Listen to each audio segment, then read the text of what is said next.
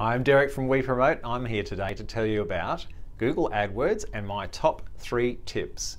So there's a couple of things that are really important to understand with AdWords, and the first one I'm going to take you through, well, there's actually 3 that I've got here today. The first one is that Google AdWords is set up to make Google,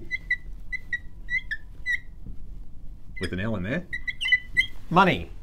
So the default settings in Google AdWords are always going to be geared towards Google making extra money. Now, call me a cynic, but it's just like a poker machine, the house always wins. So you've got to make sure that you go in there and tune up Google AdWords to suit your clients and if you're doing it yourself, your requirements. So make sure you don't use the default settings.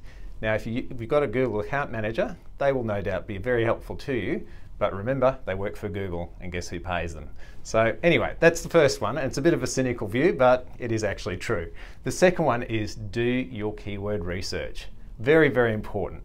I've seen so many clients spend a lot of money on keywords that might drive traffic towards their website, but don't actually convert into sales. So there's plenty of ways to check out how your keywords are performing within AdWords. You can go in there and use things like Auction Insights, which actually tells you who else is bidding on those key terms. If you look through the list and none of them are your competitors, you can be pretty sure that there's a reason for that. They're not actually converting anything to sales. So you probably shouldn't be bidding on those key terms either.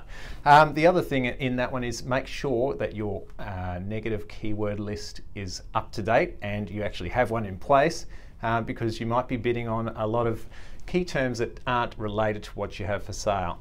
So for example, if you're a car hire place and you're hiring out cars to the general public, make sure that you have buying in there as a negative key term. So you don't want people coming to your website or you paying for clicks to your website if they're looking to buy a car rather than hire one. So common sense, but a lot of people don't do it.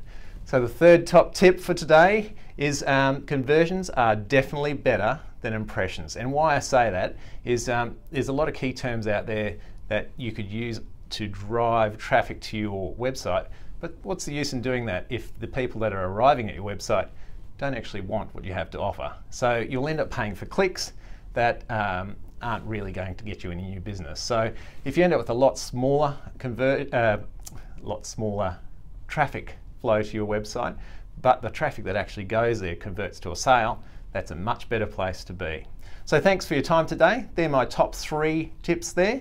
So I wish you all the best with AdWords, and if you need any help, you can reach us at www.wepromote.com.au.